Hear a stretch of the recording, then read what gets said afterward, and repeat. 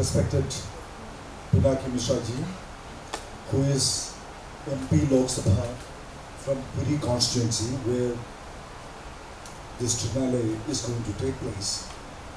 But for Anpic and OTIA 2020, or OTIA, the organization, Mr. Pinaki Mishra is not just an MP, not just a member of parliament, but he is a great guide, a visionary, and I identify him as more as an art collector, and a person who understands art rather than a politician who just fights it out either in his constituency or in the Lok Sabha. Shabana Azmi ji, definitely she is a great actress, but I identify her as a great activist. So today we are all here to hear something about activism, art activism. And Prabhakar Kolte ji, as you know, maybe he was reminding me of 70s. He was talking about union, to make union in amongst artists. Like, so it is something, a very sublime thought, but something very impossible. Because if you are working in a factory, it is very easy to have a union, because you are working in a certain conditions or within certain conditions, and you are suffering or you are taking advantage of certain situations. So it is always possible for the leaders to come and form a union. But look at artists. Each artist is an island, Each artist is a utopia of humongous ego. Each artist is a wonderful creature that thinks that there is no other creature like that in this world. Absolutely unique. So even if union is possible among the film workers, film stars, models, but it is very difficult to get artists into a union. But Prabhakar Kolte ji is such a dynamic spirit, and I am sure that if not today, you never know that one day there will be a day that artists also have some kind of a union. Lalita Lajmi ji, I know that she came to Rajpur when I was there, and it was so touching a feeling, a touching an experience for me, because she didn't have some kind of real proper health at that time, but she just walked to all the hill caves like Khandagiri caves, like Chadish Ole took us there, and she was very excited because even at this age, even at this young age, she keeps such a good spirit, such a young spirit, so that she could imbibe not only the traditions of art, traditional art, but also the contemporary feel of art. Rajendra Patil, as you know, there is one more party in the city, so he would like to know as PaRa. Patil Rajendra. So he always insists that I should be known as PaRa. It's good that there should be, when two people have the same name, there should be some kind of a distinction, which should be qualitative, I should say. He has been inspiring youngsters, he has been curating shows, and I'm very happy that he's our mentor director, and definitely the person behind this scene, and he is energy, he is the light, that is Sashanka Mohapatra. I came to know and I came in contact with the Sashanka Mohapatra just a year back, but suddenly, it is very difficult, as I am also belonging to, as I also belong to the artist community, I am also very heavily ego-ridden, and to accept another brother is very difficult. But I would accept Sashank as my brother, an artistic brother. He deals with a lot of social, issues, and he's an educationist himself. But I found how easily he could actually transfer himself into the mold of an artist and an art organizer. So I am in that crowd, and definitely I have all these friends. Most of them I know by name, and they are all here, just waiting this OTIA to happen. But before I enter, I just to take 2 minutes from you. Pinaki ji talked about the greatness of Mumbai. Prabhakar Kolte ji, Shabana Azmi ji, Lalita Lajmi, everyone speaks of the greatness of Mumbai, how great a city it is, or it has always been, and it has been actually supporting and celebrating artists, and we have the same names, Souza, Raza, Hussain, the same names. 2008. On that fateful day, on 26/11, there was a huge attack. I need not explain what happened. Somehow, I was also in Bombay at that day, not in this side where the attacks happened, but far away, in another place called Borivali. So, the next day, the very next day and many days after, I have been looking at the newspapers, Times of India, all the newspapers.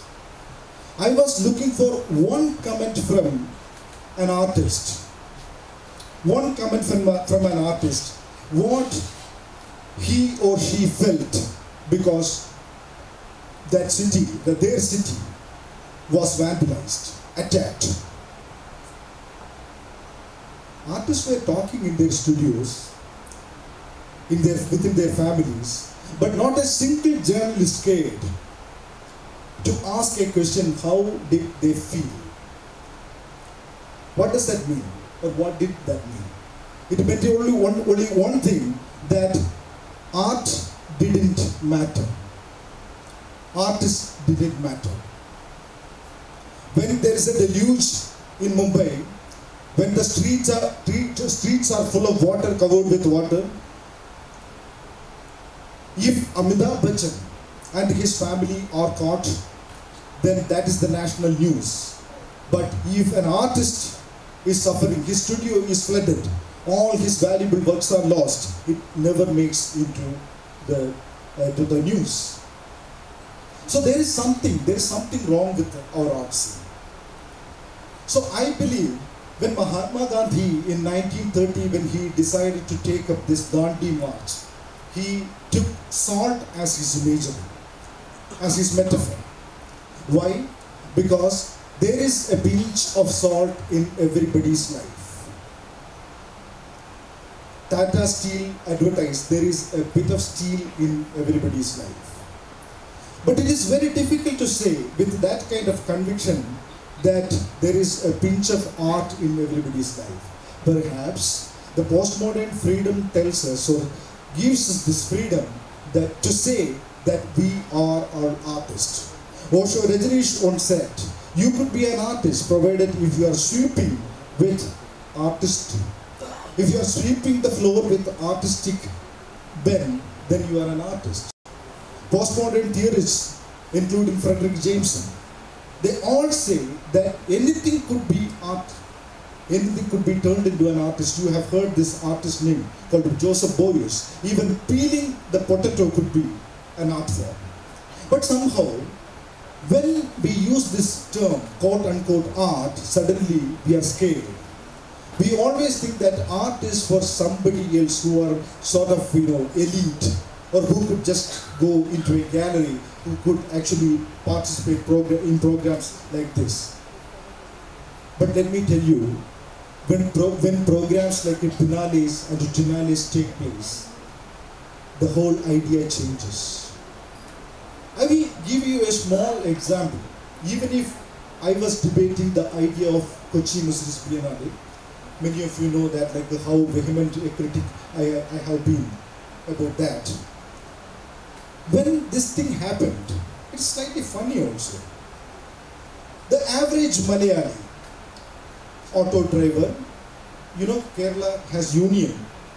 You can, you may be shifting your house, you have a truckload of things, you yourself can bring it down and put it in your new home, but the money should be paid to the laborers union, you know. So nobody knew what this particular word installation, because KMB was projecting this word installation. So people didn't know. So when actually installations happened, KMB was inaugurated, people went there and they saw some kind of heaps of metals or this or that, some kind of rubbish heaped somewhere, and titled that this is an installation by so and so. You know, the Kerala people, as it was hugely advertised and hugely discussed in the mainstream newspapers and the television programs, Kerala people started saying that any dustbin is an installation, or somebody go to the dustbin, or the public, the malwa वो डालता है, उधर जाके ये board लगाते हैं, ये installation नहीं है, this is not an installation. It's quite Foucauldian. Like we know that René Magritte painted that this is not a pipe. You know? So then, you know, the Malayalis are famous for their drinking habit. They go to the bar and say that one small installation or one large installation or double large installation with the tonic, a highly cold installation. So, you know, something slowly, the joke gave away and the seriousness came in. What I'm trying to say is that when a new project, a Triennial or a Biennale, something like this happens, a set of new words come into parliaments, a set of new ideas come into our daily practice, a set of new ideas actually start influencing us. Then we started talking about it, thinking about it. As you know that our country is passing through a very, very interesting political phase.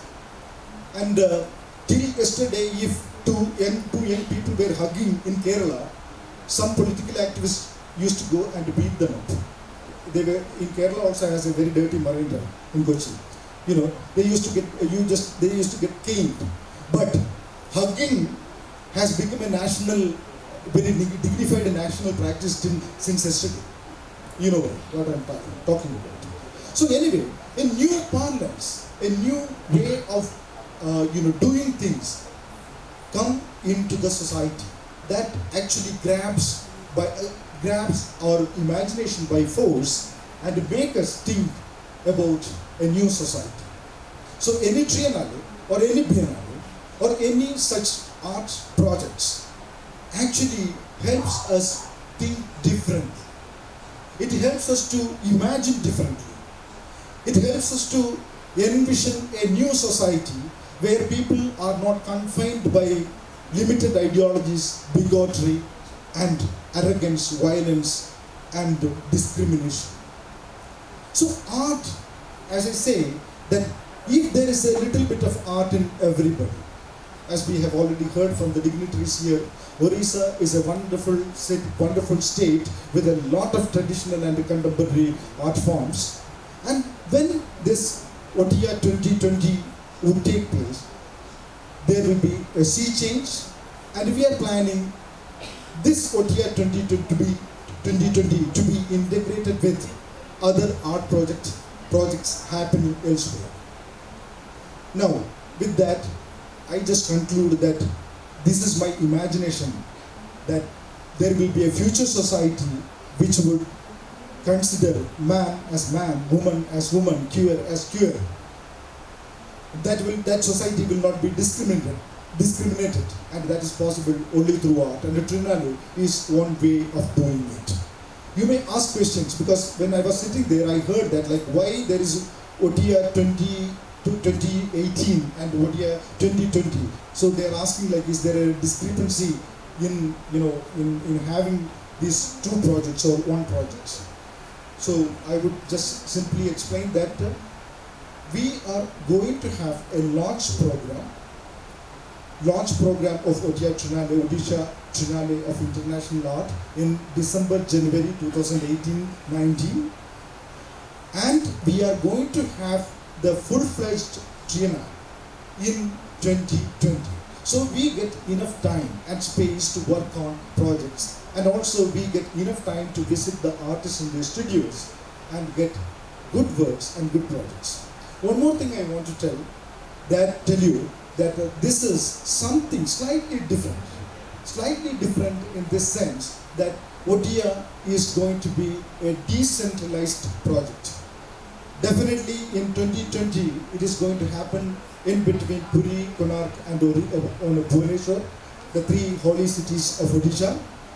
But throughout these 2 years, we are going to have decentralized projects in different states, so that Odisha Triennial goes to other states to spread its wings rather than to get everyone there and centralize. We are for decentralization, and definitely the central hub will be in 2020 in Odisha itself. If you have any questions, I can just answer, otherwise I say thank you.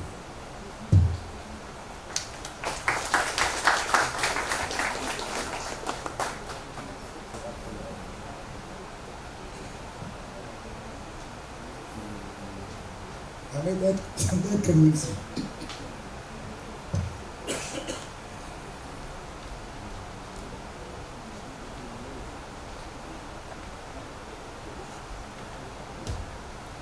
I would like to introduce one more person, Chitish Das. Please come. Chitish is a young artist from Odisha, and he is going to be the chief program coordinator and my right hand. So, Chitish, looking forward. Thank you. And we have Virendra Pani, a young contemporary artist from Odisha here. I don't know any other Odisha artists here. Anyway. Thank you very much. Again, that is Virendra Pani. Thank you. Thank you for coming.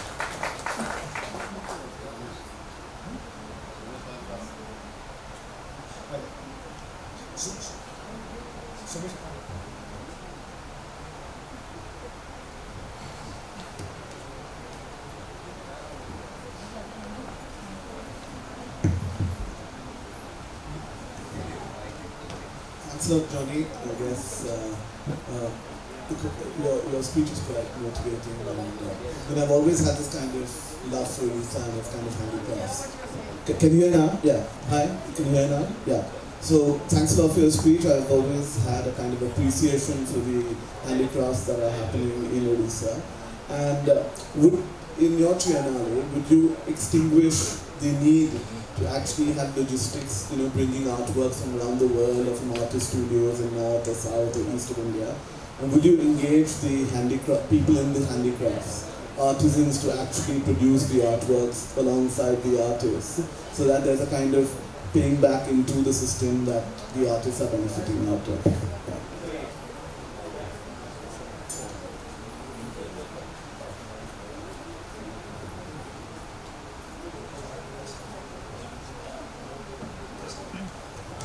Thank you so much for asking for that question. What I understood is you asked me whether we are integrating the folk and traditional artists from not only from Odisha, elsewhere into this project. Yeah, okay, like that. Okay. Actually, this has been in process. It's an ongoing process, especially in Raghurajpur. Sashanka and his team has been doing it for quite some time, bringing contemporary artists from not only from India and also from abroad. And they spent around 2 months there, and they produce works. But till date, Odisha didn't have the enough infrastructure to showcase them. So definitely I am looking forward to bring them together, and also commissioning artists now at present to go there, work with them. Yeah, definitely.